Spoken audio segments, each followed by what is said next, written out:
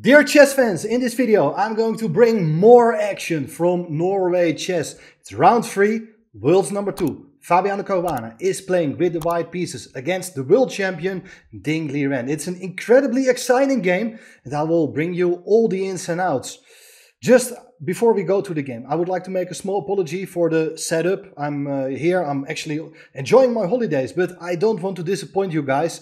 Thanks for all the support over the last weeks and months and more than a year already. We are trying to grow the channel. Keep doing that. Really appreciate all the support. So if you consider even to make a small donation via PayPal, that's not forbidden. I would really appreciate it. Or if you cannot really afford any financial support, please consider also to subscribe to the channel or give this video a like, share this channel among your friends. And then I will just keep using my holidays for chess analysis because chess is my life. Here, I would like to bring you the most exciting moments of the game. Caruana opens here with 1e4. Ding is sticking to his main repertoire. Plays the move e5, knight f3, knight c6. And we have the Italian opening. Bishop c4, knight f6, d3, bishop c5. In fact, basically the first 10 moves you're going to see in this game, they are all very predictable, have been played by both players. I think Fabiano has even played it with both colors. Ding is a leading expert on the black side of the Italian opening. And especially the system with this move a5 is very popular. On the channel, I've been talking about it before, as you're preventing white from expanding on the queen side with a move like b4. Both sides are making useful pawn moves on the h-file, h3 and h6, rook e1, bishop e6, and now bishop b5. That is of course a drawback. Having weakened the b5 square, the bishop avoids the immediate exchange for its colleague on e6. And here it does put a bit of pressure against the knight on c6. But after queen b8, we have a very popular tabia of the Italian variation. And Ding, as I said, is a leading expert. Beginning of January, I covered a very interesting game. He played as a warming up rapid game against his countryman Wang Hao. It was a game in China. And in that game, Wang Hao decided to take her on c6. But the idea of this move, queen b8, is to put the queen on a7 and hit the pawn on f2. And now Fabi comes up with a very interesting idea because he played the move rook e2. This idea in itself is not new, has been played here before. You do protect the pawn on f2. The queen comes out to a7 anyway. And now in most games, white players, they're continuing here with knight f1. This is the typical maneuver you often see in an Italian or Spanish opening. Knight is heading for the g3 square. But Black's idea in this variation is to expand on the queen side with the move a4 to prepare the move queen a5. And Black is quite active and doing quite okay here. It was in fact a game of Jan-Christoph Duda against Ding Liren in the candidates tournament in Madrid 2022. And obviously, Fabi has been waiting for a long time to come up with his home preparation here. Because instead of knight f1, he comes up with a more or less new idea. He does take on c6. So he's giving up his bishop for the knight, ruining the pawn structure in the center. And now he plays the move a4 so that Black is not able to expand here himself. And maybe in the long run, that pawn on a5 can actually become a weakness as well. So Black has to come up with a different plan here. How is he going to generate some piece activity? Knight e7 is a very good move. So the knight was not doing too much.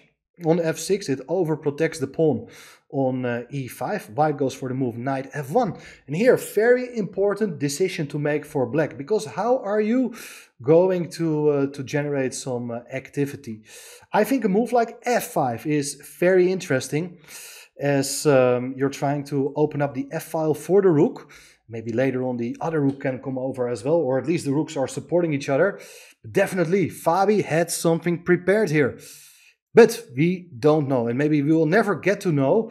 In any case, not in this game, because Ding played instead the move d5. He's aiming for piece activity in the center, trying to undouble his pawn. So if you're ever going to take on d5, Black does recapture with the c pawn most likely.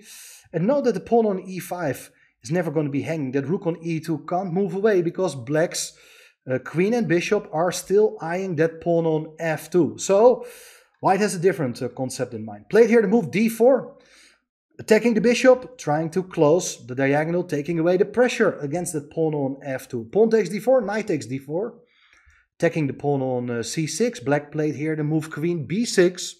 And note that it's never really an attractive idea here to take on e6, because after knight takes bishop, you take back with the f-pawn, and that actually just helps black to build up the pressure against the pawn on f2. So instead of taking on e6, Fabi played the move bishop e3. That's a nice idea, of course protecting the pawn on f2, but also neutralizing black's pressure being exerted by the bishop on c5. And note that also the rook on e2 is very useful, as it not only defends f2 but also keeps the pawn on b2 defended.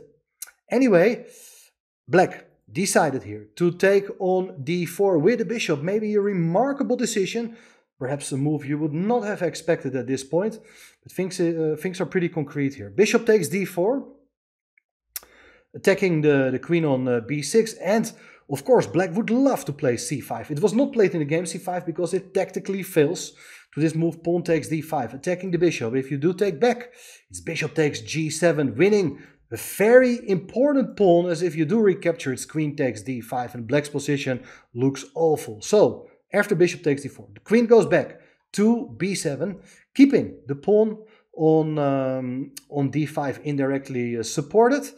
And white decides to take here on d5. C takes d5, and the knight comes to g3. As we have been expecting in this game for a long time, the knight is heading for the king side, and maybe at some point is able to strike on the king side. Who knows? Rook ae8, so the rook is joining the action on the e-file. Maybe at some point black is able to offer the exchange of rooks, but for now it is the bishop on e6, which looks pretty passive here.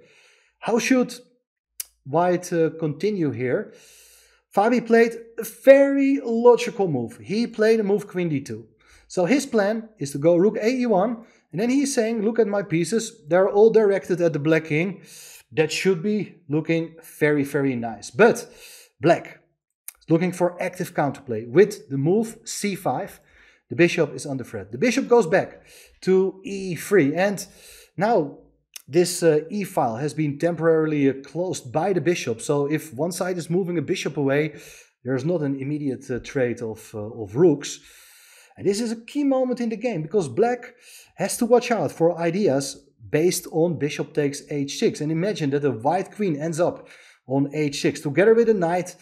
That black king is in huge trouble. But what should black do here? Black play the move king h7, but let's go back, because there is a very nice tactical idea, and it's very difficult to see. And well, perhaps the move was seen by Ding, but then he still had to calculate a lot of lines. But bishop takes h3 is a beautiful tactical idea, with the point that if you take that bishop, there is knight e5, and the knight comes in to f3 with a huge knight fork, threatening to win the queen, but also ideas with d4 opening up the diagonal for the queen on b7. Black is doing fine here, apparently. There are some other possibilities. You don't have to take the bishop on h3. You can even consider sacrificing your own bishop on h6 as well. That's pretty cool, because as I said, if you take it and the queen comes there, you're not only threatening to take this bishop, but you're also planning to go knight h5 with mating ideas to come. So after bishop takes h3, bishop takes h6, maybe black got to do something else, like rook takes e2, pieces will be swapped. And well, it's not clear at all what's going on. The machine is saying that it's more or less even. And well, we never know what exactly went through the minds of both players. In any case, king h7 was played, and now white continues with the aforementioned plan of rook ae1. Black places the queen on c6, small improvement to attack the pawn on a4. And well, what should white do with that? Should you try to save the pawn, or should you aim for piece activity here yourself?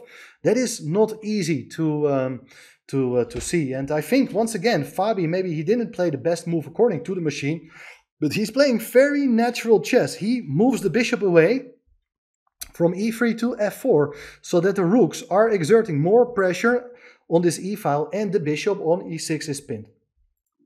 What the machine really likes to do, I just briefly pointed out, is to play the move b4. Maybe that's also a move which didn't cross the mind of both players. But the point is that if you do take everything, well, you have a passed pawn, but you can also use the d4 square for your bishop to exert pressure against black's king side. And with ideas like knight h5 coming into the position, or check on d3, or rook lift on the third rank, all of a sudden black's position becomes quite suspicious.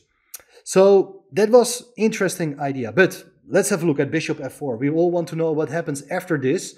Black still has time to consolidate his own position with a move like knight f6. I definitely prefer white here. Dynamically speaking, his pieces are more active, but also structurally, maybe in the long run, pawn on a5 is sort of a problem in upcoming endgames. In any case, after bishop f4, there followed queen takes a4. Of course, black is accepting the challenge. He's taking that pawn, but the knight comes in to f5. This is the big idea behind white's last move, as of course you can't take on f5 because of rook takes e8, and white does win the exchange. So that is a very promising idea, and the knight looks incredibly dangerous with threats to sacrifice on h6 or on g7. You gotta deal with all of that. But here black, under pressure, didn't find the best way of neutralizing the threats. He should have gone for rook g8 to support that pawn on g7. Now after bishop takes h6, of course you can't take with the pawn because of queen takes h6, and that is checkmate. But you can now take on f5. So that after rook takes e8, rook takes e8, rook takes, that bishop is hanging, and things are not clear at all with two pieces for the rook. Black seems to be doing okay.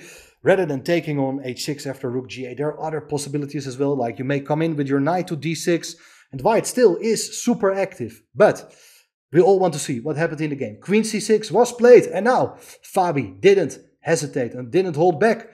It's time to strike with knight takes g7, opening up the king side, hitting the rook. King takes g7, bishop takes h6 with check. And where should the king go to? Well, definitely not to the g file, because then there is queen g5 with mate to come on g7 on the next move. So the king went to h7, and now it's time for bishop takes rook. So white is regaining some material. And well, how should you recapture? It's difficult to say. Both recapturing with the knight and the rook have their own drawbacks. If you take with the knight, probably queen g5 is a very unpleasant move to face here, with ideas, for instance, to get a rook over to g3, with ideas to create some sort of a ladder mate on the g and h file. In case you ever block with your knight, then the f-pawn can be mobilized, with ideas to go f5 and hit the bishop, kick the knight away. So that knight on g6 is not stable, and therefore black's king is also not totally safe here. In fact, white probably just has a very strong attack.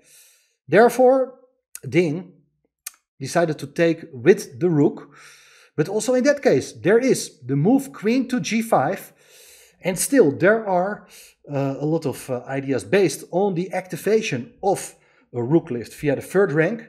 If the rook reaches g3, then mate is unstoppable. And well, black got to do something. In the game there followed the move rook e8, supporting that bishop even more.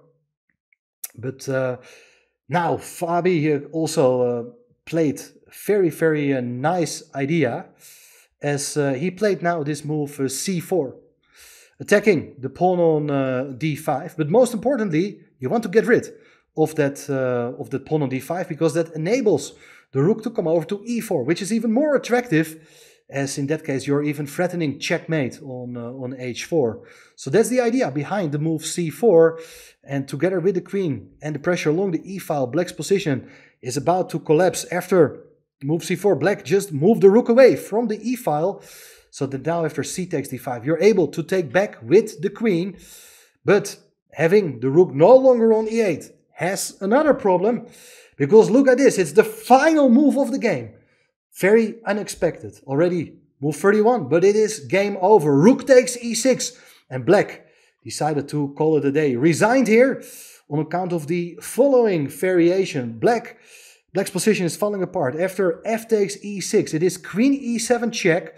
Here, of course, if the king goes to the 6th rank, either g6 or h6, it is rook takes e6, and you do win the queen.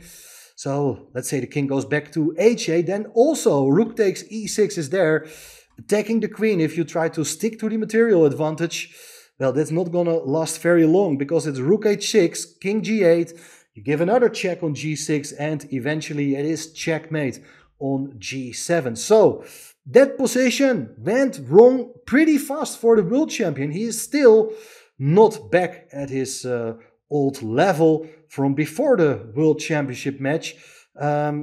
Very difficult to say what went wrong. Definitely there are chances for him to play better in the middle game. I recall this moment in the position after White's move bishop e3. He could have taken on h3, but missing these kind of tactical opportunities, it really shows that Ding is still suffering, probably both mentally and physically from some sort of an illness. What is exactly going on with him, we still don't know. But anyway, Fabi must be really proud of this game, or at least very satisfied with his victory. And that brings him closer on the world ranking list, closing in on Magnus Carlsen.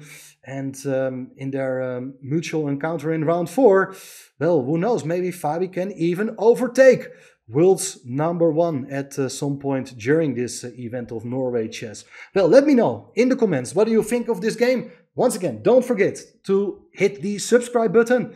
Thanks for doing that. Share this video among your friends and come back to the channel. I will cover many more exciting games in the next couple of days. Thanks for tuning in. Bye bye.